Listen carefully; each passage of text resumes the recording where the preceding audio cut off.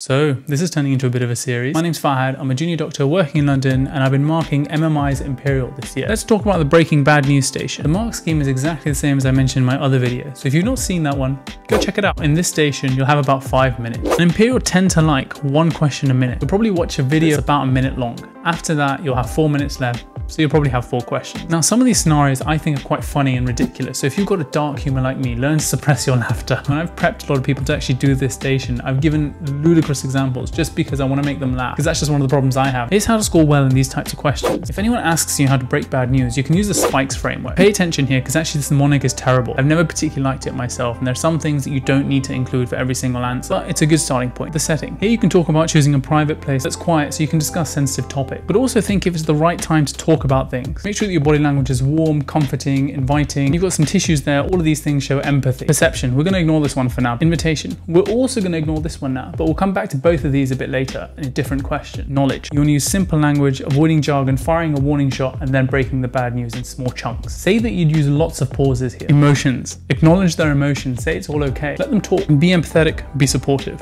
All the things that I'm not. And then support and summarize. Once you've broken some bad news, you want to make some future plans together so you can check upon them in the future. And there's lots of questions you can get asked in this station, so here's how you'd get better marks in them. Don't ask the difference between empathy and sympathy. Don't just give a definition and move on. Throw in a small personal example and you'll distinguish yourself from other candidates. Talk about how they're both useful traits, but actually empathy dovetails off sympathy by having a reflective understanding of how the other person's feeling. That way you can relate to the person's feelings and put yourself in their shoes rather than just acknowledging them, which can actually lead to pity. Obviously don't use those words, make them your own. Be careful when you use a personal example though. I remember one candidate got massively carried away, went off onto a tangent. Maximum 2 sentences on a personal example that you should slot in here. Now you can either have an example where you've actually had to break some bad news to someone. So whether that's someone who hasn't made it into a sports team or didn't make the cut for a play that you were directing, or it can be a time when you've had bad news broken to you. You can talk about how that made you feel and incorporate that into your answer here. But remember, the level of reflection here doesn't need to be too long. Be succinct, that's the trick. Make sure you answer the question specifically. Far too many candidates were going on to generalize how in this particular scenario it would relate to being a good doctor, but that's not what this question's asking. You've only got a minute per question. Maximize it answering the actual question you've been given. And this scenario isn't going to be that you've got to go tell the family that their child who's got stage 4 terminal cancer is dying. They're never going to give you something like that. Let's say someone tells you that their pet's died. That's the kind of scenario you're going to get given. What you don't want to say here is you're going to conduct a thorough investigation and confirm all the facts leading up to the death of the cat. You're not a detective. I remember a candidate said this. This is clearly missing the point of the station. You'll probably get an inference question, and by this, they'll probably ask you, how would it be different for a doctor to break bad news? We're going to go through the framework again, but this time there's going to be a couple of changes. I'd start the station off by saying that it's clearly a difficult circumstance, that it's important to be understanding, warm, empathetic, and supportive during this time. Some kind of introductory statement like this can impress well upon the examiner. Again, you're going to want to take them to a private area. Also think about who the doctor might take with them. It might be a senior colleague or a nurse that knows the patient really well. Think about from the patient side too. Sometimes maybe the patient doesn't want anyone there, and that can be explored. This time we're going to add in perception. Here you want to ask what the patient may know or have heard about the condition already. And then the next thing is you want to invite the patient to see how much they want to know and in what format. Maybe they don't actually want to know anything right now and they want some time to digest things and then want you to come back at a later time.